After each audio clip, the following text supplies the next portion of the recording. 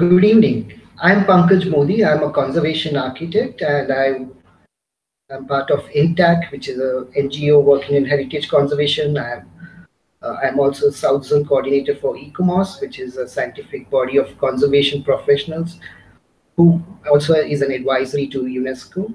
And I've been working for last 18 years on conservation related projects, whether it's built restoration or planning of historical areas and so on. Basically, I'm here to discuss with you all on the revised master plan that has now come up, and they're looking at feedback. What is this RMP, and where does heritage fit in a master plan? Is basically the discussion that we need to look at and address this issue. Uh, before we really get into the master plan exercise, let's understand what is heritage and what is heritage in Bangalore city.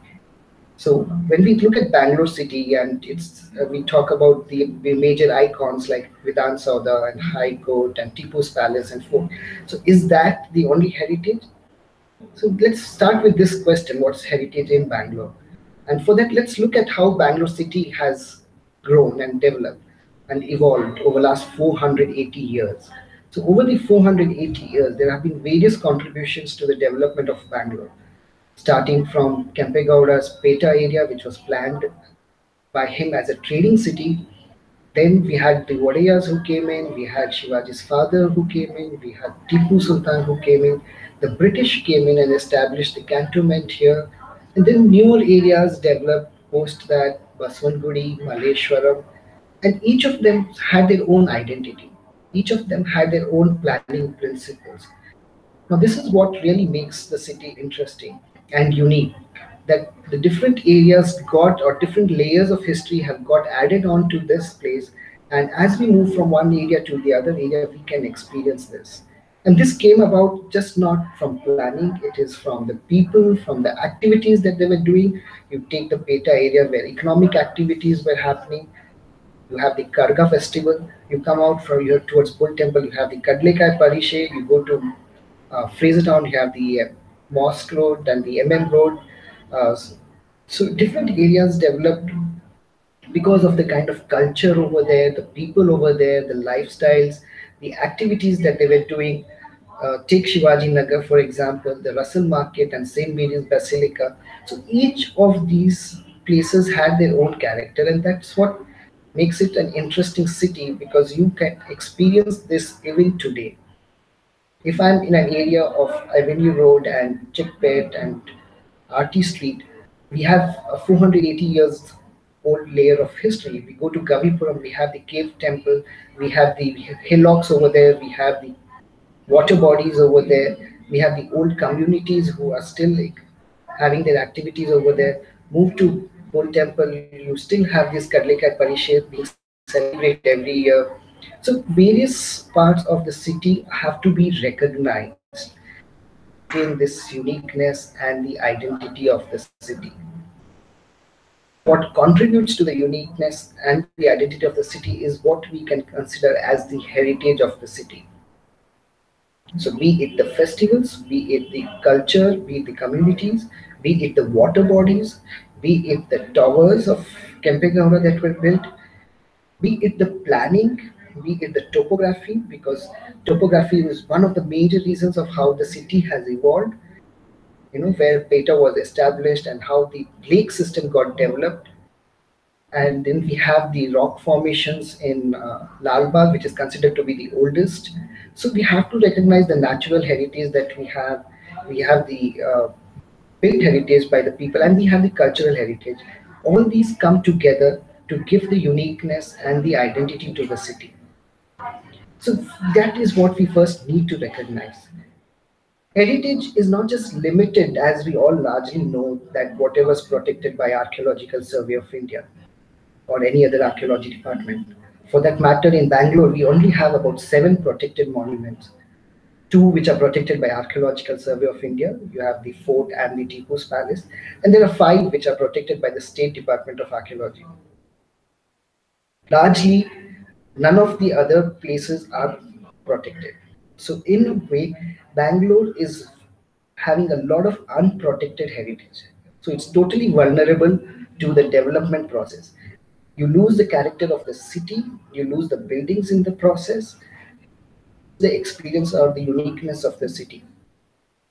And this is where it becomes important for us that there are local tools which can protect the unprotected heritage. And when we mean protected, it's not like we need to preserve these things. They are not monuments per se, which needs to be preserved, but they lend a character to the city. So how do we kind of developing them or evolving them?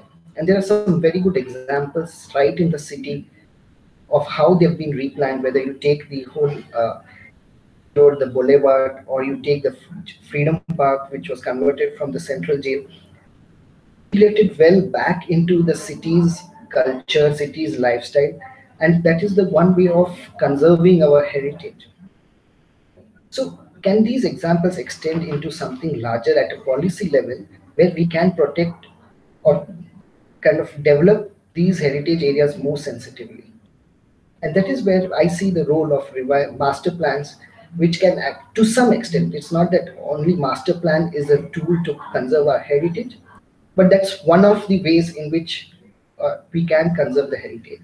So we need to look at these master plans and how they can kind of retain the character and develop it in a sensitive way so that you don't have everything lost, the uniqueness of the city that gets lost. If let's talk about something that this master plan 2031 has really achieved, and this is the first time we see that they are addressing heritage in a master plan in Bangalore. And you have the heritage zones which have come up. So largely would be normally only buildings, but here for the first time we have zones of similar characters which have been identified. So that's a good step. I mean, I would look at these as a beginning that has been made, but we need to look at it more comprehensively, because in this master plan, when we start looking at the zones, only the buildings in those have been identified, some of the historical buildings that are there, and they have been identified. So the question also comes is, how do you identify heritage? What do you consider of heritage? Generally, a lot of thought has been that anything that is above 100 years. So that's a very archaic way of thinking. I mean, it used to be the way Archaeological Survey of India initially used to identify some buildings so that they can take a stock of what to protect, because there's so much of heritage. But that's not the only way to give a heritage status to a building. So the heritage status can be given. Technically, what we do in a process called listing is define certain values to these buildings. Now, some of these buildings may have age value or historical value. Some of them may have a architectural value because their character is very interesting. Sometimes a building is associated to certain personality. It becomes valuable for that. Like in Gavipuram, you have Masti Venkatesh Iyengar's house, and that makes it very important because he's a Gyanpith Award winner, and that's associated to him. So we have these kind of association values to it. You have the water bodies which sustain the city, the lake system that is there, that needs to be considered as a environmental and ecological value. The parks of Bangalore, look at Kabad Park, Lal Bagh, they're just not open spaces. They go beyond just being open spaces.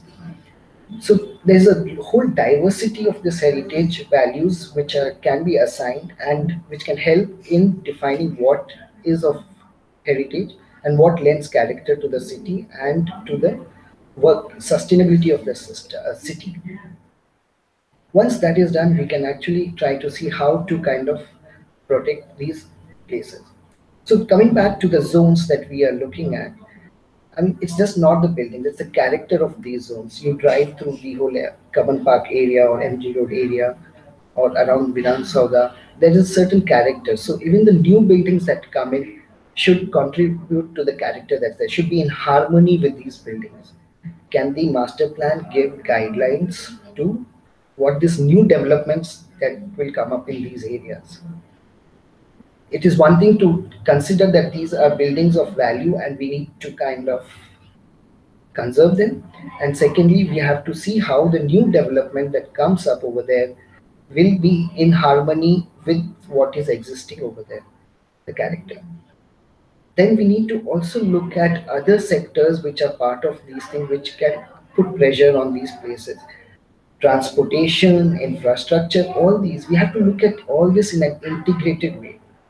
You can't identify a zone, for example, you've done Peta zone in the revised master plan, and just say that there are 5 buildings to be protected or 10 buildings to be protected. There is a whole character which is there. There are temples over there. There are open spaces which are related to the culture and the activities of the people over there. There are trees over there, sacred trees which are there. So most of these have to be recognized. And then what kind of commercial activities are around that? So the land use that you look at, the transportation, if that's putting a pressure that you have to widen the road, but if that's at the loss of the heritage, then we have to relook at the transportation plan, the infrastructure that comes up in these areas. So it has to be a very integrated way of looking at each of these zones. A multidisciplinary approach is required to conserve any city's historical areas. And that's how we should be approaching these. But as I said, this is a beginning. They have recognized it. And we have the different 12 zones that have been identified and 500 odd buildings, but they're not very comprehensive. However, there is a mention in the master plan that there will be a heritage committee that will be set up. Now, it will be the role of this committee to look at how this listing or identification of heritage becomes more comprehensive. How can it be better managed in a more multidisciplinary way? And for that, I would even advise that the BDA and BBMP has a technical cell which supports this particular heritage committee in advising them all these uh, zone-wise regulations and zone-wise planning. They can have zonal plans for each of these heritage zones that have been identified. We can look into it in more detailed way. So these are some of the things that we can do through the master plan. Unfortunately, lakes have not been recognized. It's good that lakes are being protected in a different way, but not recognized as heritage. The other issue which I found in the present master plan is that they don't look at the whole setting, in the sense, if I give you an example of Hariyaraguda temple or the Gavi Gangadeshwara temple, it is the entire hillock with the temple which becomes an important feature. So one needs to recognize those open spaces which are associated with the temple where the activities of the temple spread out needs to be recognized. In cases of parks like Lal Bagh and Kaban Park, buildings have been identified, but the park as a whole was planned. It's a planned park. Like in Kaban Park, you had different streets, different roads which were lined up with different species of trees, and there's a definite planning principles which are applied to the setting of these parks. So one needs to recognize those. It's just not to recognize it as an open space or the buildings individually, but one needs to recognize it in a more holistic way of these things. So these are the things that we need to recognize when we are doing a master plan, and more so in a city like Bangalore. We should be kind of looking at the challenge of how they evolve. We are not looking at freezing these heritage buildings or the heritage stock that we have, but we should allow them to grow. So there are buildings which can be allowed to take up a different use so that economically they can be sustainable. That kind of model should be allowed.